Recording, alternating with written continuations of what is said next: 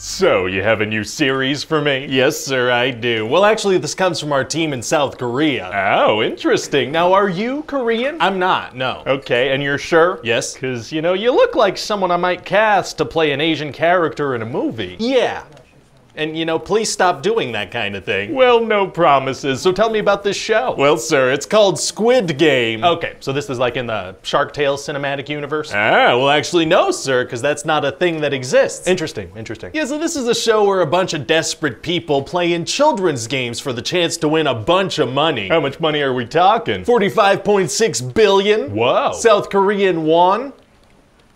Which is also a lot in US dollars. Okay, great, awesome. So we're gonna follow this guy named Gi-Hun, right? Okay. And he owes a bunch of money to loan sharks. Yeah, from Shark Tale? Nope, and so after a guy in a suit slaps him around in a subway station a little bit, he gets invited to participate in this event that can help him clear his debt. Oh, getting slapped around by a guy in a suit is tight. Okay, and so he gets picked up in this van and some gas knocks him unconscious and he wakes up in this weird place with a bunch of other people. Oh boy, and so what's the deal with this place? Well, everybody's in a numbered tracksuit and there are very angry PlayStation buttons watching everybody. What? So then these 456 players go into this other area to play a big game of red light, green light. And what's that? Well, see, you can only move forward when this massive, horrifying doll isn't looking at you. Oh my god. And if the doll sees you move, you get shot and killed. Wait, what is this show? So people start freaking out and running around and 255 people get brutally murdered. What is happening? What is going on? Well, see, the catch is this is a super secret organization with insane surveillance, and if you lose in a game, you die. Oh, very messed up. Yeah, it also turns out this cop who's following a lead on his missing brother, he's infiltrating this whole operation. Man, that's gonna be hard to do with all the crazy surveillance. Actually, it's gonna be super easy. Barely an inconvenience. Oh, really? Yeah, he just sneaks onto this boat that's bringing players to this place, and he kills one of the PlayStation buttons and puts his uniform and mask on. He just kills someone at the beginning of the investigation? Yes. He doesn't even know what's going on yet. Yeah, so he just does a casual little murder because he needs the right clothes to keep investigating. Okay. And then he just kind of goes with the flow and pretends that he works there from there on out, and it keeps working. Oh, so he's like good at improv? Passable at best. He keeps being like, hey, what are you guys talking about? And the other guards are like, you know what we're talking about. You were there for the thing we're talking about. Very suspicious. Yeah, but somehow he keeps getting away with it. So he's sneaking around the whole time collecting evidence. With what? With his smartphone, and unlike everybody in the games, this thing just won't die. Oh, neat. Anyway, so then the second game they need to play is this one where they need to cut specific shapes out of honeycomb candy without breaking the candy. Oh, yikes. So then Gi-Hun figures out that if you lick the candy, that helps a lot, so he survives with like a second left, which is kind of his thing. Oh, solving problems by licking things is tight. I never want to hang out with you. So then the players realize that if they kill each other during the off time, that improves their odds of winning. How do they realize that? Egg. What? So then at bedtime when the lights go out, it gets super violent. Players are gonna die? Oh yeah, a whole bunch of players are gonna die, and possibly a couple of epileptic viewers at home as well. Very cool. Wait, what was that last part? And then the next game is a tug of war where if you lose, you fall to your death. Oh, jeez. Yeah, so pretty much all the main characters are on one team, and then a bunch of random people are on the other. Oh man, I wonder what team is gonna win. Well, get this. The team with all the main characters wins. Oh. Yeah, the team with all the random unimportant characters we don't know, that team doesn't win. Oh man, I did not see that coming. Very unpredictable for sure. So then after that, they're gonna play the marble game. What's that one? Well, everybody has to pick a partner, right? And then they find out that with their partner, they have to play whatever marble game they want, and the loser dies. Oh no. So there's this Ali guy who's just the sweetest man, you know, not the brightest, but super loyal. Oh man, yeah, that sounds like a great guy. Yeah, so he gets betrayed and shot in the head and dies. Oh, ouch, that hurts right here. And this girl from North Korea bonds with someone seemingly for the first time in her life. It's very nice. Oh, that's nice. Wait, no, one of them's gonna die. Yeah, so then her new friend gets shot in the head and dies. Oh, I don't like how this episode makes me feel. And also Gi-Hun is teamed up with this sweet old man, and he ends up having to take advantage of this man's dementia in order to survive. Oh boy, okay.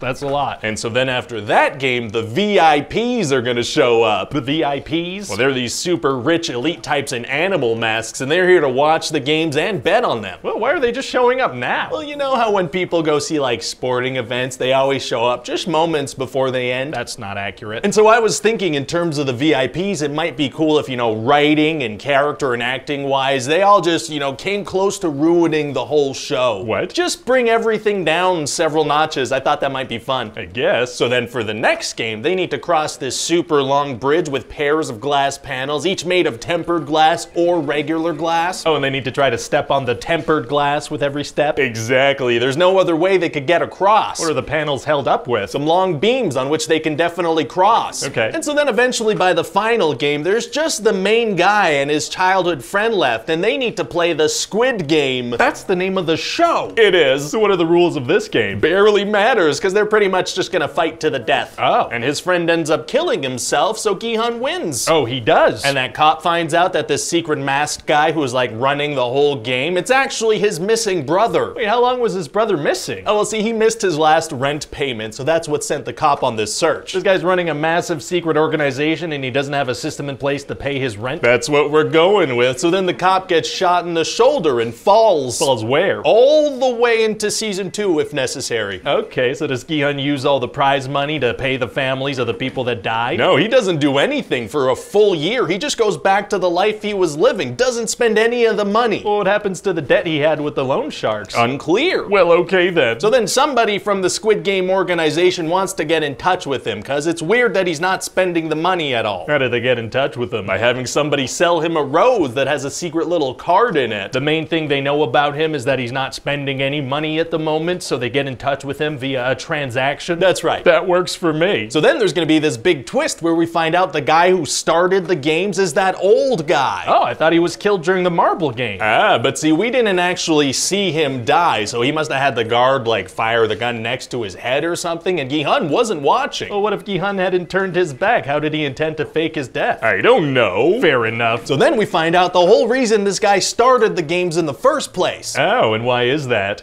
He was bored. Oh. Okay. And so then the old man dies of a brain tumor and Gi-Hun decides to use the money for good. Nice. And hair dye. What? And then at the end it seems like maybe he's gonna try to take down the games instead of taking care of his daughter. Oh, okay. And so that's about it. What do you think? Well, it sounds like a good series, you know, and you think we can properly translate and dub this thing from Korean?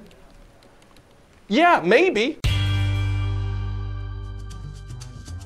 Hey everybody, Ryan here. Hope you enjoyed that video. And if you liked it, feel free to click the like button and the subscribe button and all, you know, buttons of that nature. There are also like hundreds of other episodes on the channel that you can check out if you want. Also leave a comment down below letting me know what other movies you want to see pitches for. And check back soon for a new one, because there's gonna be new ones, you know? Okay, bye.